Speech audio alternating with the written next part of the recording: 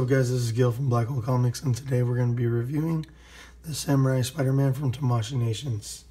Right here we got the Spiderman artwork on the front and also on the side, and just says Samurai Spiderman a whole bunch of times all on the sides.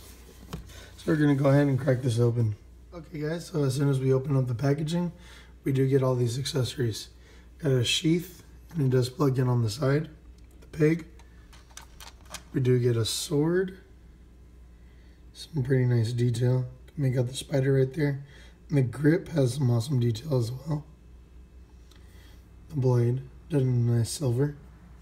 And we do come with 4 pairs of hands. Got some closed-fisted hands, some open grasping hands is for these, for the chains. Got some closer closed hands. That's for the sword. And then his web shooter hands. And all these hands, you can see the nice, it's like a greenish teal color for the webbing. And you can see how it's done. Really nice. Good detail. I just don't understand why they picked this color. Not that I have a problem with it. I like it. I like teal. I just don't understand why they picked that color. And then his hook. It's done really nice. It's real metal that they used. I really like how it came out. And that goes around the wrist. See, it goes around the wrist, yeah. So fresh out of the packaging, this is web shooter. This is how it looks. Looks pretty cool, nice detail on it. Swap that out for one of the chains. And just finagle it on. And then you can put one of the hands on. And then you can put it across like how he shot out a web. So here we go. We got Samurai Spiderman out of the packaging. Changed him up a little bit. He doesn't come with his web shooter hand, but it is pretty awesome. You got to point out. This web shooter hand. Don't see if you can make that out. The gold right there. So you could give pressure and do his whipping hand. Give the proper amount of pressure so he could shoot out from his web shooters. Thought that's pretty cool. So his face came out really well. Really like how it looks. I don't know, people are up in the air. I've seen people that love it, people that hate it. I like it. I kind of like the purple. I think it's, like I said, odd. All these colors, but I mean, I'm assuming they're just going based off of colors that they used back in the day for samurai outfits. So you can look down, can look up. Not a whole lot of head pivot, but a little bit. Really do like how it came out. So you kind of got to finagle the armor because the armor is on the actual arm. So you can see it's not attached to the shoulder, so it's attached to the arm, and you can move it around to allow for some posing. So almost a 90 degree. It does have a double jointed elbow. Can rotate it around.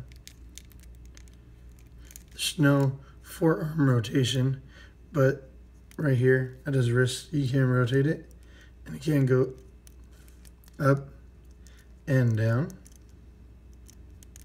And they are interchangeable. The little pig, you do gotta work it on there.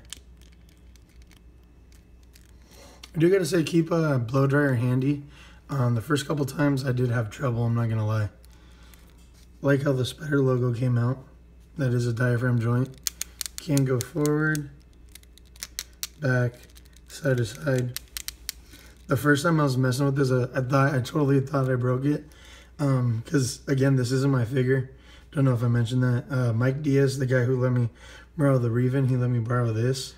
So I felt totally bad because as soon as he showed it to me, I was messing with it and putting in some poses, and I totally thought I broke it. Got a cool little spider dagger right there. Got the same detail as the sword. Same detail.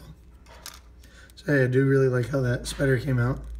You do got the waist armor right here. Before I get into the waist armor, just real quick, the back, you do have the spider symbol right there, and there is a port in the bottom part of the spider, And you just put the sword back there, like so.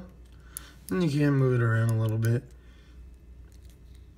So yeah, all these do move, and they don't get in the way of articulation. They all give away. They don't give away as much because they are attached to the thighs. Sorry guys, still a little bit under the weather. So you can kick the figure out. Have them kick out a whole lot. And you can have them kick back. Pretty good. It's better than some figures. There is rotation right here at the thigh. It's not like a thigh cut, but you can rotate it. And he does have a double jointed knee. And it doesn't look bad. If you have them like this, it doesn't look bad. They did a pretty good job at it. Some knees look really ugly when they're fully extended.